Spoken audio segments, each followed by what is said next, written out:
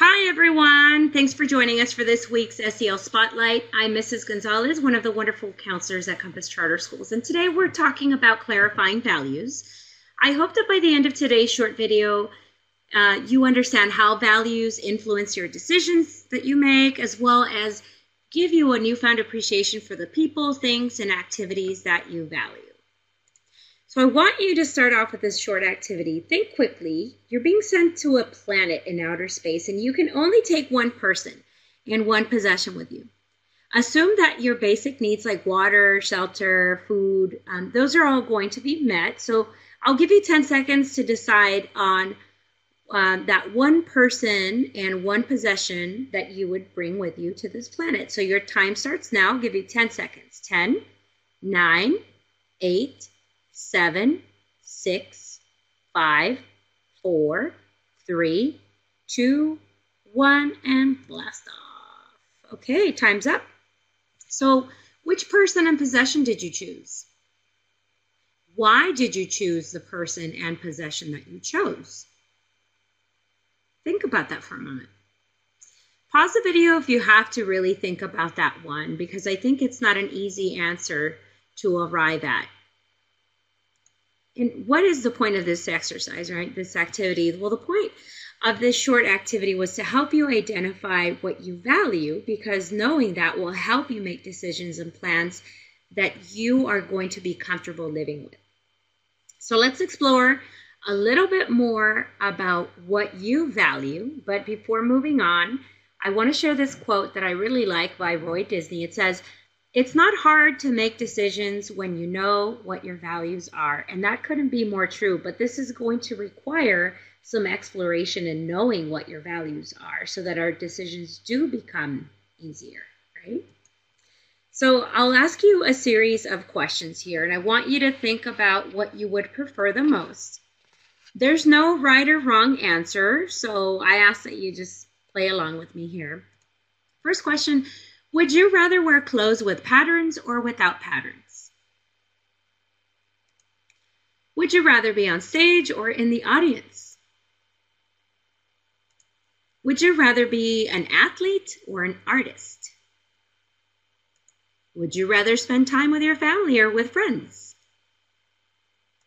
Would you rather do something with others or work on something alone? And would you rather be healthy but poor, or terminally ill but very rich? Did your choices become more difficult towards the end? Most people would agree yes, but I invite you to think about why it may have become more difficult for you to decide towards the end. How did you finally arrive at a decision? People are faced with decisions every day. Many decisions are easy to make and seem unimportant, but sometimes the decisions are more difficult and they require more thought. That's why knowing what's important to us or what we value plays a big role in influencing the decisions and choices we make.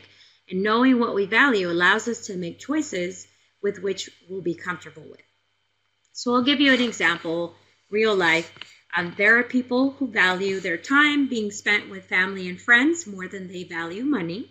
So they might be involved in a profession that doesn't require them to be at work for so much, so that they can spend more time at home or with friends, right? But there are other people who value money and prestige more than they value time with family, friends, and that kind of thing. So those people might be involved in having a job that might take them away from home a little bit more than the other person that we talked about in the first scenario.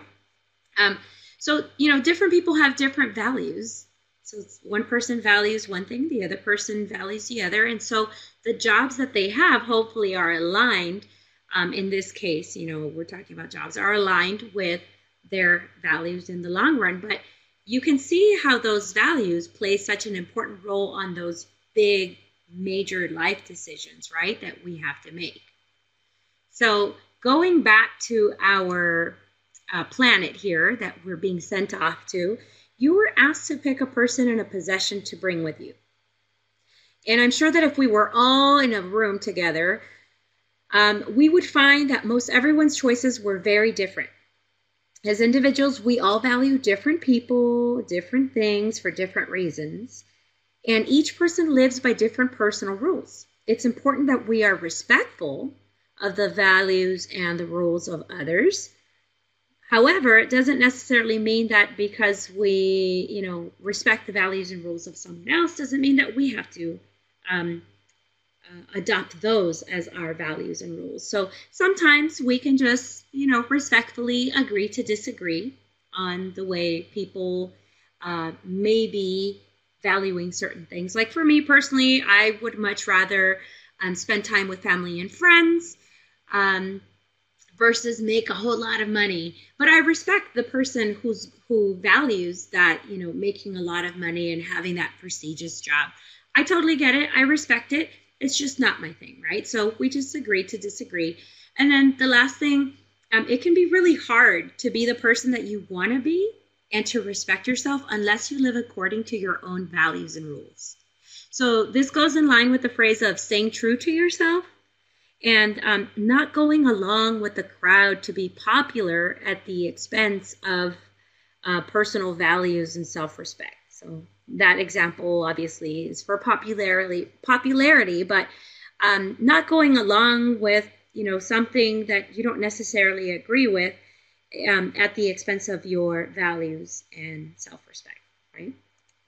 So as you grow older, you'll notice that you're going to be faced with a lot of situations in which you'll be asked to push those boundaries on your limits. And I'm going to present you with some scenarios, and I want you to ask yourself as I'm reading this to you, what would you do in this situation? So the first one here, Amy loves playing basketball. 2 days before a big game, her friends try to convince her to skip practice and go instead to see a popular movie. What would you do? Darian made plans to go out with his best friend. Darian's other friends want him to ditch the best friend and hang out with them instead. What would you do?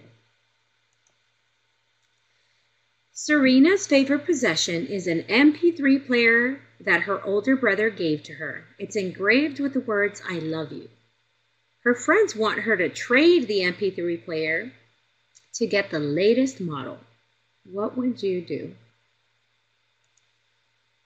Then lastly, we have Alan, who has a dream of making the honor roll. His friends try to convince him that studying is just not that important.